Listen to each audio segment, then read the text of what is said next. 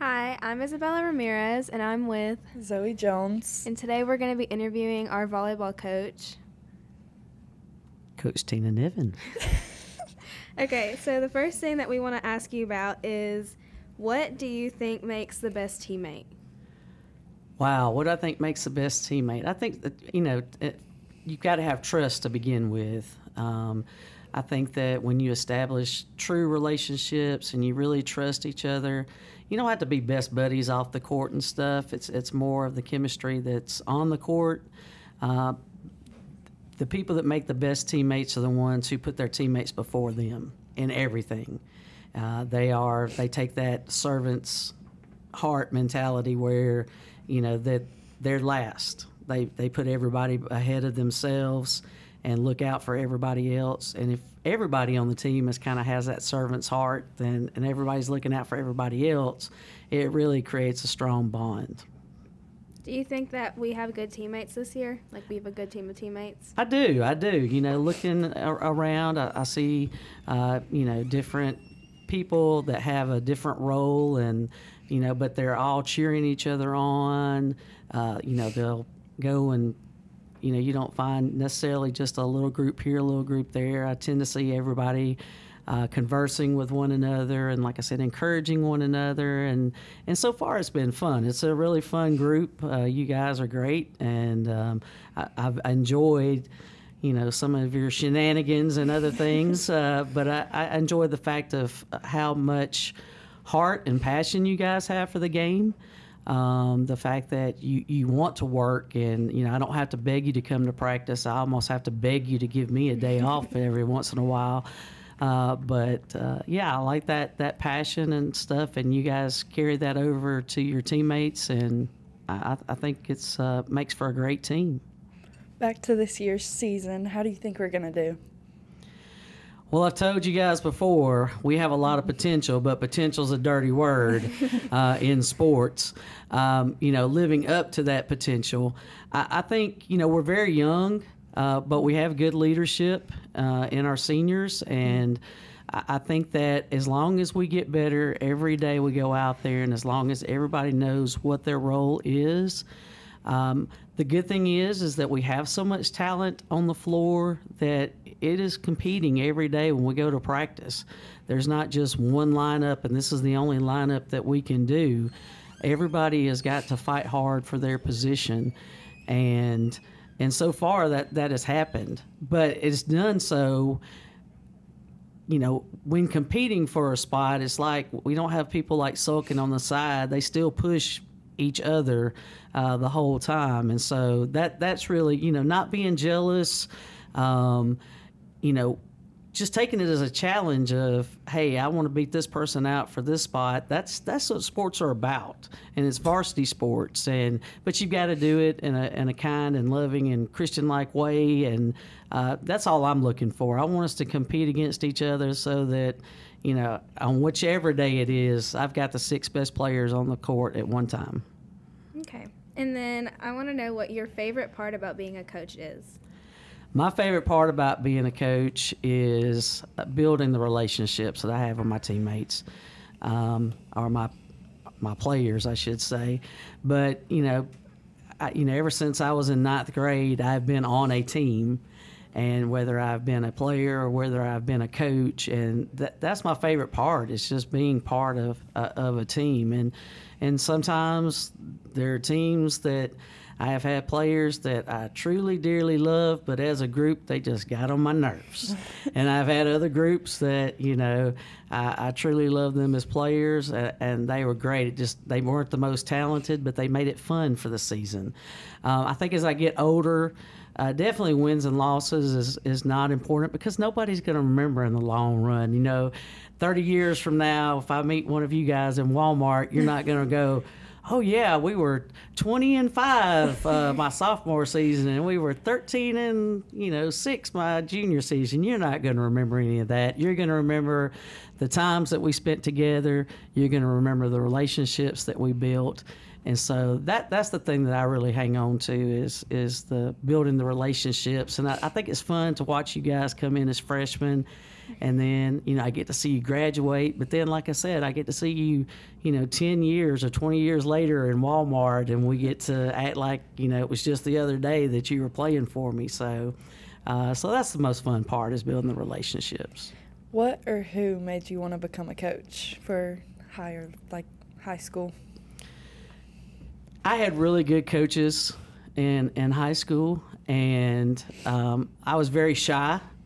Although I went to private school from kindergarten through 5th grade, and then I came to Montevallo Middle School in the 6th grade, and they had volleyball and basketball, I believe, for 7th and 8th grade, but I was so shy I didn't try out. I'd never played organized sports. I played sports in my neighborhood, but no organized sports. And Coach Richard Gillum, my 9th grade year in PE, he was my PE teacher.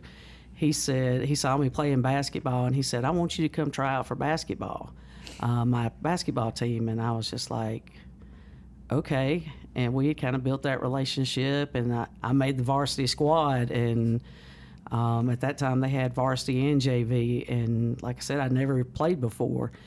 And so I just fell in love. I was already in love with sports. I would watch my dad play sports all the time, especially baseball, and loved it. And so for me, getting to finally compete, that I was all in. I played everything. I did volleyball, I did track and field, I did softball when it finally came along my senior year. Like I said, I just love sports. But the thing I liked best about sports was actually being on a team. Having teammates meant a lot to me. Yeah, that's something that you do. Make sure that we know, 100%, it's your team first.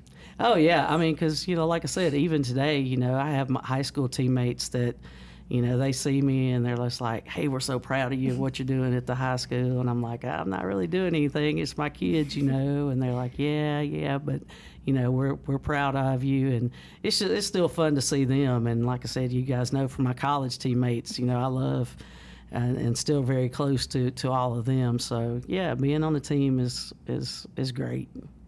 Okay, and then one more thing kind of about your coaching. This one's more lighthearted, but out of all the years you've coached, which team has been your favorite? What year? Ooh, I don't know that I could necessarily pinpoint a definite favorite. My favorites have been the kind of teams, kind of like that you guys are, that you all get along. There's not a ton of drama that goes on. You guys are out there, you're working hard, and then, you're just fun to be around. Once we've taken care of business and we've, done the last drill at practice, you guys are goofballs and, make us laugh. And, those are my favorite teams right there. The ones who do whatever I ask them to do. They work as hard as they possibly can work. And then, like I said, once everything is done, they're also, like I said, just a bunch of goofballs and make us laugh and keep us entertained and just try to build relationship with their coaches too. It's not a one-way street. You want your players to be able to feel like they can come to you at any time, and you guys can sit around and just have just a normal conversation. Yeah. So some of us want to know how many years you've been coaching and where have you coached? Wow, I think this is my 30th year coaching. I coached, if we're talking about just high school sports, I did some city league stuff like volunteering when I was in college and at the end of high school, but I taught 2 years at Shelby Academy and coached basketball and softball there. I went to Jemison for 5 years where I coached basketball and softball and helped with volleyball there. And then I am starting my 23rd year at Montevallo, and where I have done volleyball, girls basketball, softball, boys soccer. So I didn't know you coached soccer. I did. Hey, I even coached JV football here one year at Montevallo High School, and was even the head coach of one game. Got to call the plays and all that kind of stuff. So that was pretty cool. I did not know that. Yeah. Okay, and then another lighthearted question. On this year's team, who is your favorite player? Oh goodness, y'all can't put me on a spot like that. I really don't have a favorite. I mean, I like the whole group. If you ask me, like, maybe like in the past, like I said, my favorite players are the players who just, they trust me and they give me everything that they have, and they're great team players, and those are some of my favorites. You talk about like Coach Goldberg, who's coaching our JV team. I almost cut her senior year.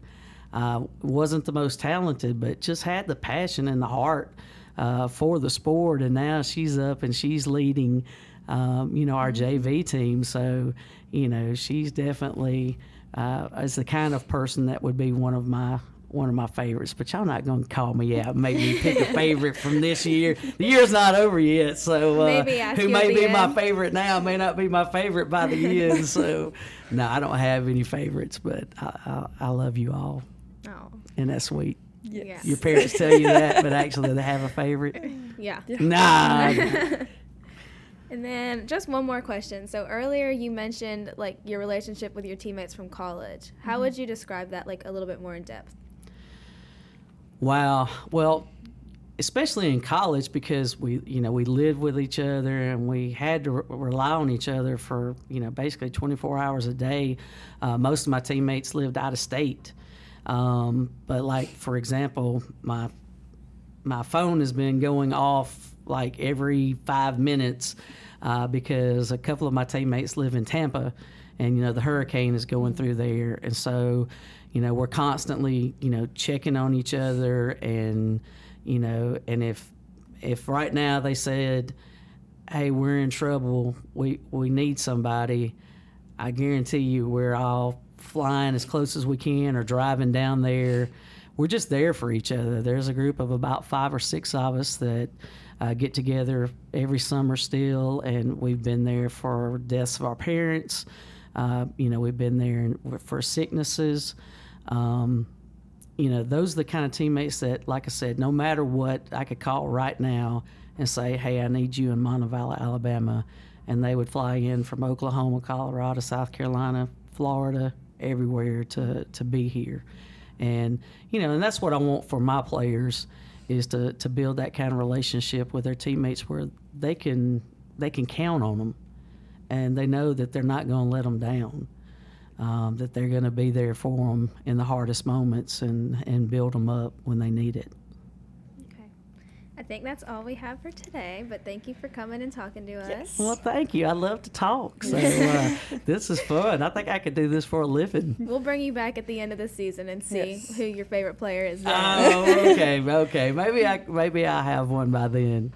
Okay. I doubt it, but Yeah. I think you will.